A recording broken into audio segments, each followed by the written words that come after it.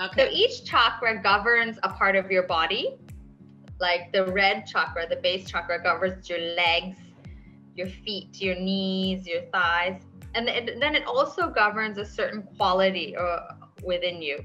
So for example, the Muladhara, the base, governs your grounding and your sense of security and your survival instinct. So when we say survival instinct in our world today, this can mean things like, do you have a home? Do you have a family? Do you have money? So often if any of these are missing, like let's say you lost your job and you don't have enough money, you're feeling like you don't feel secure and grounded and your survival is threatened, that can manifest as a pain in the Muladhara region. So in your legs, in your knees, in your feet, in the ACL or the IT band, any sort of physical block in the base chakra region, which is your tailbone and below, is actually a sign that there's something that's ailing you. For each chakra, there are certain things you can do to balance it. The first thing you can do is eat food that is that color. So when we're talking about the base chakra, eating anything red, like tomatoes and strawberries and red cabbage and chili peppers.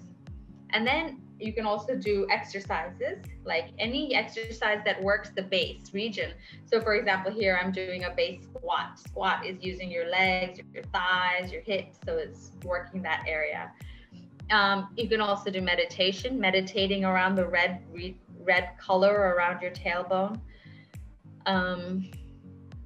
And by doing these things, you can balance your Muladhara. So the breath, it's not specifically one for Muladhara, one for Svadhisthana. Rather, it's like a breathing system that's going to breathe up and down the Sushumna Nadi and work on all of them. There's also chanting. So there's a specific, just like there's a specific color because of the vibration, there's also a specific sound.